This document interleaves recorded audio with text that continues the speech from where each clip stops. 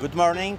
Today we're visiting the Embassy of Namibia and we're holding an interview with the ambassador.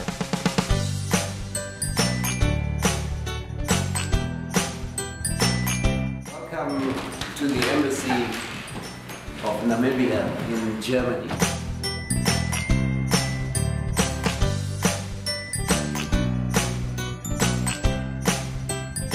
Gold, silver, tungsten, copper, all kinds of minerals that Africa is producing and exporting worldwide. But we are very good. We have the 2,000-kilometer coastline on the Atlantic.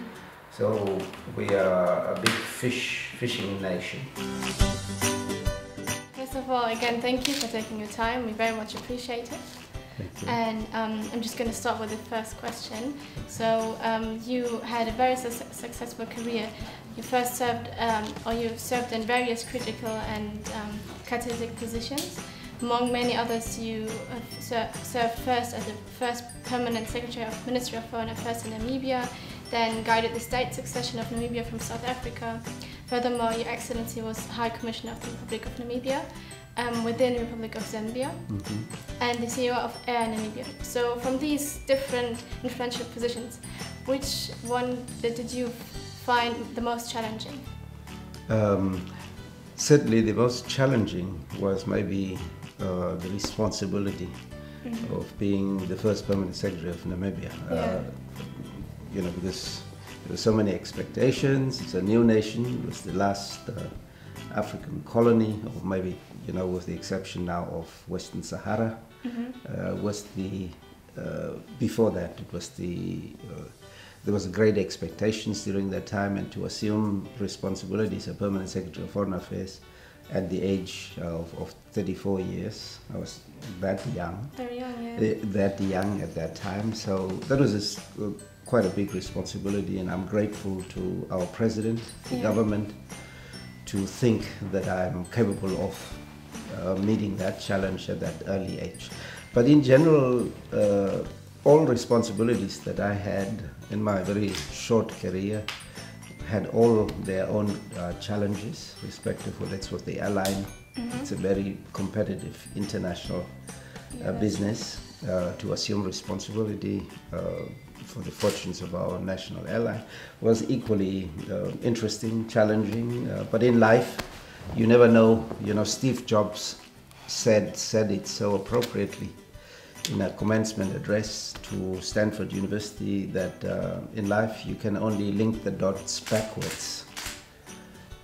You never know where life is taking you, but you understand that it had a purpose. There is a purpose for our lives, and if you seize the opportunity that is presented to you, you only understand afterwards why you were at a particular position. But very interesting challenges that all contributed to me growing, but adding value, contributing to my country. So this all led you to your current position. So you've been here since January this year. How have you enjoyed the position so far, and what are the main challenges you confronted with so far here in Berlin? Yeah, in a certain way, it was coming back to your roots, because I've been to Berlin before in my previous function as a permanent secretary of foreign affairs. There were very important African-related issues that took place in Berlin. I remember the first meeting of foreign ministers ministers from the SADC region together with the European Union that I was heavily involved in, because at that time I was also the chairperson of the SADC Senior Officials Forum that was setting up the dialogue with their counterparts in Europe regularly on an officials level. But that was the first time that we upgraded the dialogue between SADC and the European Union to a ministerial level. So it's an important. So it's, in a way, it's coming back to your roots. I have family ties to Germany. My grandfather on my mother's side was German. So and coming from this Berlin area, although I never personally knew my grandfather because he passed on before I was born. Yeah. But it was, in a way, it's also back to your roots. Yeah. To settle, you know, the Africa, European roots. So it was a very interesting assignment to assume. Nice. So, for what reason did you decide to become a diplomat then?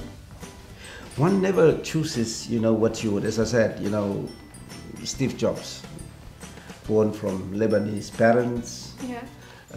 Adopted by an American family, was not very successful academically, but who built up the biggest, you know, business empire in the world in Apple computer and all of those kind of things. One never knows in advance why you become this, why you make that career choice, you know. But if you remain open, and seize the opportunities that life presents to you, you end up, and only afterwards you understand why you made these particular career choices. I love, in general, you know, people. I love making friendships. I like, you know, building relations. Yeah. Whether as a student from that time, I was active in student politics when I grew up, and after that, during the liberation struggle, you go out to talk about your challenges and share those experiences of others too. So that's sort of, it led in a certain way to that direction, because that's most probably the reason why after independence the president decided to call on me to organize, structure, and, you know, our diplomacy. I was very fortunate in my student days that I was, you know, I met at a meeting in Germany here when I was learning my German language. At conferences, I was spokesperson, speaking on behalf of the Namibian people in their causes, also during my student life. I went to study in Geneva. I met president of the Red Cross, the Swiss Red Cross, which is talking about soft diplomacy, very involved in that particular direction. So I worked at an institute during my student years called the Center for Applied Studies in International Negotiations. So you get in touch with, you know, global and international diplomatic or actors. Yeah. So that sort of naturally led to the vocation of diplomacy. Yeah. Okay, thank you. Very interesting. Yeah. So we'll move on to the relations between Namibia and Germany. So far, Germany and Namibia have a very vibrant economic relationship. And how have the diplomatic relations between the two countries evolved in the past years? Germany had 4 colonies in Africa: Namibia, Tanzania, Cameroon, and Togo. But from those 4 colonies, there was only one settler colony. And that was Namibia, Deutsche Südwestafrika, the Siedlungs. So it was during the time that people were exploring the concept of Lebensraum.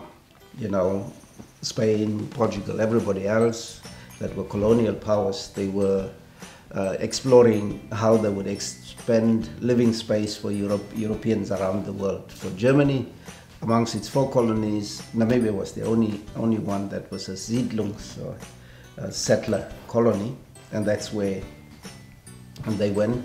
And most probably the reason why so much cruelty, African anti-colonial movements were suppressed. We are talking today about the genocide, but that is the origin, because it was a settler colony, no opposition to quote-unquote Kaiser. Kaiser laws were to be supported or tolerated, and the result of that is today, I think Namibia is the country with the largest settlers, German settlers in Africa. There are 30,000. We call them Namibians of German origin that live in our country. After independence in 1990, our leaders, in their infinite wisdom, decided we are not going to build our new country, new nation, on the basis of revenge, but we are going to build it on the basis of reconciliation. And they accepted to recognize land that was stolen, but the third generation, fourth generation German settlers are living on, to recognize and give them legal title. Yeah. Legal title, and that was out of conviction of reconciliation. So Namibia has very strong historical ties with Germany. There are two Bundestag resolutions that refer, most probably it's the only country that is the subject of two Bundestag resolutions that emphasize the special relationship between the two countries for moral and historical reasons. That's how the Bundestag resolution reads. Moral, most probably because of the genocide that they committed 110 years ago, Yeah. but that has not yet been recognized, or at least formally not yet been recognized. So there's a euphemism for moral reasons is because of that genocide, but historical because of what has happened. Namibia today receives almost 80,000 German tourists per year, which is quite a significant flow of people. One German diplomat told me that there are more friends of Namibia in Germany than people that live in our country, because we have a small population. It's only 2.5 million. Oh, yeah. 2.5 million, and we are 1.5 the size of Germany. So it's a huge country, but we have a very small population. So it holds true for Germany as it does for the rest of the world. We have, during our 75-year struggle for independence, benefited from the support from people all over the world, particularly from Africa, who welcomed Namibians as refugees, gave them opportunities to learn in their schools. That's why after independence, when we returned, we had brought back experiences, education that we developed all around the world, and we were able to run and establish a country maybe which is a good reference for everybody in terms of democracy, in terms of tolerance, in terms of freedom of the press, in terms of, you know, generally a good intent to live together and do together. Now with Africans and former colonizers, Europeans, we have 13 tribes, people of German origin, people of African origin, people of Dutch, South African origin as well, but living peacefully, harmoniously. Let everyone do his own thing, do his own thing, as long as we all advance together. It's very nicely said. Yeah.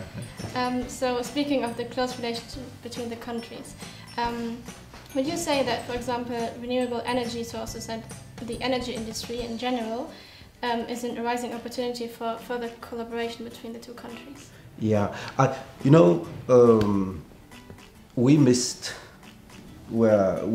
the energy shift towards new renewable energy. We had too much focus on, fossil fuels, carbon, charcoal-driven power plants, like the rest of the world. So. But there is a new trend towards that new. Namibia as a country is the country which has got the longest exposure to some sunlight in the world. So ideally, it's free. It's a God-given, and ideally we should benefit a lot more by exploiting that. And there are new initiatives now starting to put up solar plants, put wind energy, and hopefully in a partnership with Germany, we should be able to develop that industry. We're in the process of talking with the state of Brandenburg, which is immediately around Berlin, but which is most probably the most advanced in terms of developing wind energy. So we talks about developing joint projects to promote that. We're talking about 2 other federal states about solar energy. Our University of Science and Technology, Namibia University of Science and Technology, has currently got a very interesting project that they are developing with students in terms of developing a solar-powered vehicle and a car. So it's fairly advanced in cooperation with major vehicle manufacturers worldwide, because we feel with so much exposed sun exposure, the longest daylight exposure, Yeah. there's a good opportunity to develop an industry, just like little Switzerland is doing with solar impulse. In terms of a solar powered plane, maybe we could derive the next innovation and in that particular area. Yeah. Okay, so as you mentioned it, what exactly is your area you would particularly focus on in your time of office? Is it the industry you just mentioned, or what is your focus in during your term? I hope during my time, which is very short, 4 years for an ambassador over there, to establish and develop relations. Governments write contracts, but people implement relations. I think the strongest relations that exist between countries are relations that are driven by the civil society. When people meet, young people, school, universities, civil societies, churches, cultural associations, when they participate and implement what on the high level governments are deciding, those are the strongest relations between countries. I believe the best examples of partnership between Namibia are not started by governments, but are started by ordinary tourists who travel down there and fall in love with conservation initiative. They go and they see what they like, what people do with animals, what they do with people, kindergarten, and I call it love stories. Love stories, beautiful. Some of them, I was just recently in Hamburg by a retired German businessman, went and started a school for orphan children. And that was 10 years ago. We were celebrating the 10th anniversary. And in a very remote rural area in Namibia. But that little feeding system that they had for orphan children that were taken in, they were using Namibian old ladies as surrogate mothers that would look after those particular children, make sure that they have a decent meal every day, That little initiative, after 10 years, has evolved into 8 towns or cities where they are feeding 1,400 children daily. Oh, that's amazing. And what started off sort of like a kindergarten is now almost up to grade 8. 8th school year, very successful, self-sustaining, because it started as a school and they built guest lodges for people who want to come and visit and see where their money is going. So the income from that, looking after the tourists, is self-sustainably financing these.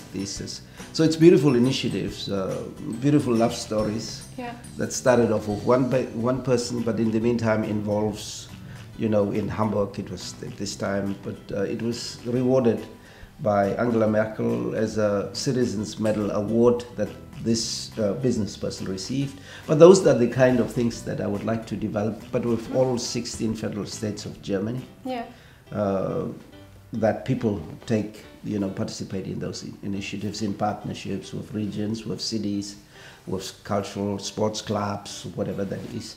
That would be a good legacy to hand over when I leave behind, that people have taken up things and they run with it on their own without the ambassador being present, because it's best thing is to build relationships between people. Okay, so as you mentioned, you focus on these relationships. There's a new youth initiative launched by the Bundestag, which aims to focus on last week in Bonn. Yeah, exactly. Would you wish Namibia to be part of it? Well, the German youth and the Namibian youth can exchange, and Germans are encouraged to go to Namibia and vice versa. Yeah, no, all initiatives are welcome, and I really appreciate particularly everything that has to do with young people. Because young people are the future. Young people have no hang-ups about the past. They are more future-oriented, no matter what happened. The very beautiful example is France-German relations. These people were killing each other. For centuries they were fighting and killing each other. But over the last 75 years, because of youth initiatives, partnerships, twinning, exchanges, and the relationship between Germany and France, for that matter, is exemplary. you can celebrate, you know, or have remembrance ceremonies about how many people were killed, like the recent event in Verdun in France, where within a space of 9 months, maybe more than 300,000 people were killed for senseless war that didn't even advance maybe 1 kilometer around that. But that's the senselessness of or the folly of people at certain ages. Young people, as I say, you know, in hearts, there are no kilometers, there are no divisions. And that's the beauty of it. I think if we use youth exchanges to build strong future relations, you know, that removes prejudices that people develop or acquire. Nelson Mandela had something very beautiful that he said. He said, children, when they're born, you know, they don't know apartheid. Apartheid and colonialism and all those prejudices are acquired behaviors that other people import or impose during your socialization, your education. But young people don't have those prejudices. And we can all learn by giving them the opportunity to develop the love, the friendships, the genuine, sincere exchanges that they with others. It is a really good initiative that we all in all countries should make opportunities for young people to meet. And it's just we will have a much more peaceful world if we do that. I totally agree. Yeah. Well, Your Excellency have referred to peaceful coexistence and to soft diplomacy previously. How would you define cultural diplomacy, and which role does it play in modern international relations? I would say cultural diplomacy is when you put in the foreground exchange of ideas around things that people naturally love, sports, and who doesn't want to play? Not only competitively, but just as a social binding mechanism to have fun. That's the best way for kids to learn culture in terms of music. Who doesn't love music?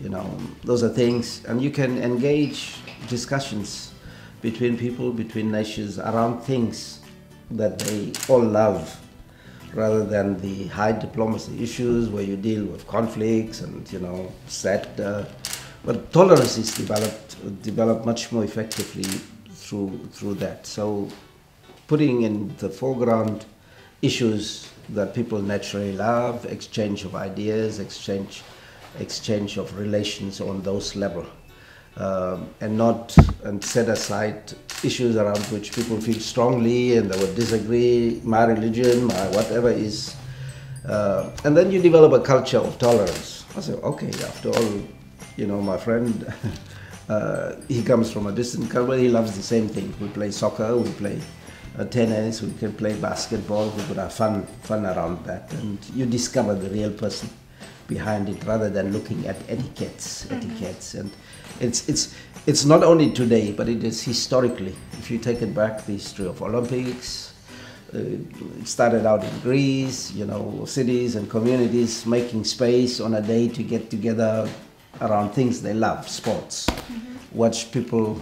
Obviously some people are more advanced because they devote a lot more time to practicing and perfecting their skills in that area. But any other reason is a good excuse to socialize, to have more relaxed sort of interactions with people. It is still important. It has always been important. That's the Olympic movement. It's very important. I just had last week Paralympic event here in which we hosted a Namibian Paralympics team. They did exceptionally well. They got 9 gold medals. We're a small population, but we have people who have a heart, very strong heart. What an achievement. Yeah, 9 gold medals, 3 silver and 4 bronze, total tally of 16 medals that they took back. We're a very young nation, but I think we maintain ourselves, you know, and it's a good opportunity to exchange. They were crowd favorites. Crowd favorites of a 54-nation event that took place because the desire, the will to do good that they displayed at that. And these are as much important ambassadors for Namibia than me. Because on a Saturday they just needed a two-day event to conquer the hearts of all the spectators, that were following that event. They're much more important than I could ever be as an ambassador. So that's the charm of Namibia. That's it. And there are so many cultural ambassadors, particularly. Yeah. We had in all fields, musicians, poets. I went to Baden-Württemberg 2 months ago to open an exhibition in the museum in Baden-Württemberg about the artwork by young Namibians, maybe 24, average 26, but small from 16 onwards, that are now slowly invading the art scene with paintings, sculptures, whatever expressions of art that you can find. A very successful exhibition that hopefully we will bring to Berlin in October over there. But those are the people that communicate the vision, the outlook. They address all societal themes about violence, about crime, about equality. They bring it in their own form as an object of instigating a discussion about that. But it's a very powerful cultural diplomacy. Today is most probably the most important and the most potent form than the formal diplomacy that we are practicing. Yeah. So with regard to cultural diplomacy as a tool to achieve conflict resolution and peace, could you provide us an example of a time during which Your Excellency were involved in a successful cultural dialogue? I've been all along involved in. I love music festivals. I myself played trumpet. I was fortunate. My father was an all-round musician, choir leader, played many instruments, piano, played the violin, played trumpets, and so on. And he taught me at the age of 6 to play the trumpet as an instrument that I practiced for a long time. When I grew up, we used to have a national trumpet orchestra visit Germany for tours and concerts around Germany, performing in different cities and states together with others. So I grew up in sort of a cultural environment that promotes that kind of exchange. And there is quite a lot of activity that takes place in that field presently. Just simple choirs, music or orchestras that travel to Namibia and go and perform free cultural performances around Namibia, and then often they leave the instruments behind for the children in Namibia to learn an instrument and to practice that. I feel it's a very potent, when you can get a young person and introduce him to an instrument, a guitar, a trumpet, a violin. And in the townships all across Namibia, there are many young people, because you should have a passion in life. Mm-hmm. You should have a passion in life other than, the normal career things that you need to do, learn about maths, reading, whatever. But music has that capacity. If you have a passion about it, you communicate, it gives confidence. There are other people who appreciate what you do. That develops a bit of self-confidence so that you can go into the world and do many other things and so on. So we want to build on that. Next year is if you may know, here in Germany, next year is the Reformation, Martin Luther Jubilee, 500 years Jubilee. And there are many intercultural, interfaith events that are taking place to celebrate this event, 500-year Jubilee. There will be concerts, but there are 3 main events that celebrate that cultural event next year. And these 3 cities where that is going to take place is Berlin, Württemberg, and Windhoek. That's where the climax of the celebration will take place in Namibia, when the Lutheran World Federation will have its annual conference. It starts this year in October in Lund in Sweden, where the Pope and interconfessional leaders will be gathering to launch the celebratory events because it should contribute to tolerance, greater interfaith unity. At the present moment, people use religion as a divisive, to say my God is better than your God, although we talk about the same. My belief, my confession is better than yours, although it's the same. Prejudices about but there should be an opportunity next year to reduce, and to strengthen, similarities. Strengthen unity, tolerance. Religion, first of all, is a private matter. It's a private matter between you and your God. It's not a public matter, but that message is the same, whatever the religions are. It's about peace. Religion is a vehicle, it's a message of peace with yourself, with your environment, and with the rest of the world. And hopefully this event next year will contribute to greater understanding. We are planning to organize events in Namibia around that, to bring young people together through music, choirs, that are going to take place to spread that message of unity. I think we are credible. Namibia is a credible country to be a messenger for that message, because we were divided. We fought for 75 years. We had all the issues of division, prejudices, racial prejudices vis-a-vis others. But we live as one people today, of 13 tribes, Europeans and Africans together, where everybody has his space and tolerance. Namibia is the only country in which gays and lesbians are not targeted, but everybody are tolerated and accepted for what they are, live and let live, whether with nature and everywhere else. And we think we're a credible messenger in terms of sharing that message with youth all around the world and people all around the world. Regarding another topic strongly related to Africa continent and to cultural diplomacy, during its 27th summit in Addis Ababa, the African Union launched the African e-passport with the vision to extend it to all African citizens. How does Your Excellency see this evolution? It is a very important evolution, and it is in keeping with the message of the founding fathers of Africa, African unit.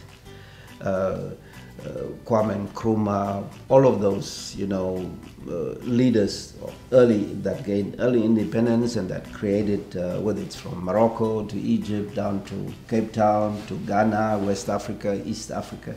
It was their wish and their desire that Africa can only be as strong as it is united. There are 3 countries in Africa at the present moment that have no visa exemptions for Africans, all Africans, irrespective of where you come from, and that is Ghana, Namibia, and Rwanda.